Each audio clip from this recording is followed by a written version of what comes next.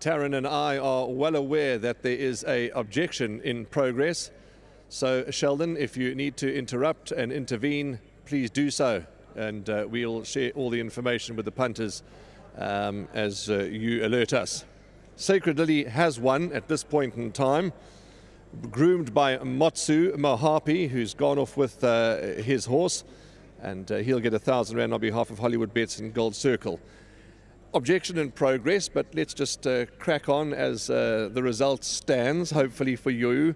And she's run well, this horse. Yes, she really has. We thought the 19 might be a little bit far for her, but Rachel's agent was spot on. He phoned us as soon as Noms came out and said, no, 1900 for this horse will be perfect. Rachel wants the ride.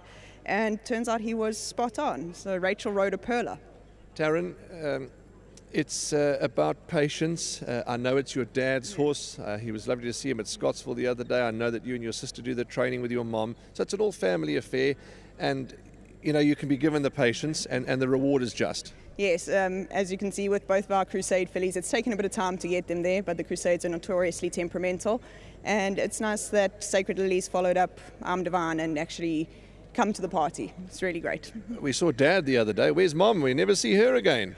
Oh, she doesn't come to races that often. Can you change that? Can you change that for us? We're trying, but she doesn't always come down. She comes down to help at the yard, but race days are quite hectic, so she doesn't get down from the farm that often. Well, all the best to you and the family, and Brett as well, and what can we say? Let's hope she keeps the race for you, and all the best. Yeah, even if she doesn't, it was a cracker of a race, so we're happy with any result.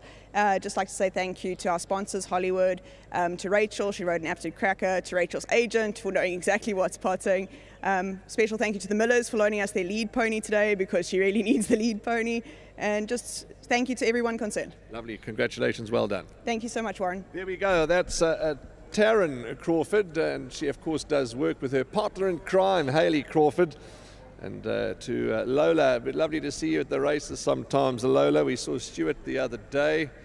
And Sacred Lily, bred by Greenhill Farm, and she's won at this point in time. She's won. Everyone will have an opinion on the objection, and they're entitled to their opinion. But Sheldon will keep us posted about the outcome. You heard from Taryn that if she doesn't keep the race, it was still a good effort. She'll win her race, this filly, and well done to all concerned.